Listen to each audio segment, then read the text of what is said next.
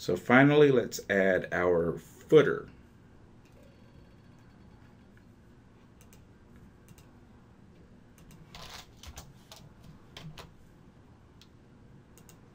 Here at the top, above the WP footer terminator, we're going to add a new section that also has a row.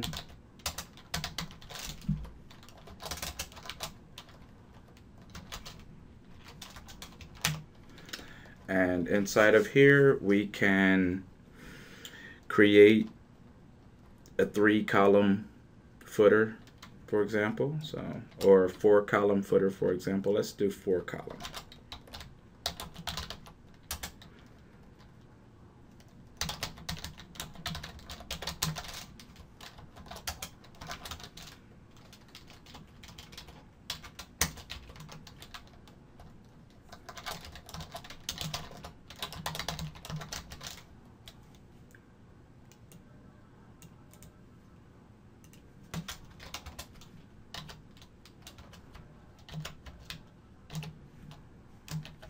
And later we'll widgetize this area, and then these will be widgets instead of a static layout like this.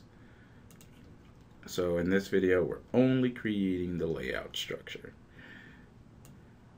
And here we are. So here are our 4 columns. If we respond it,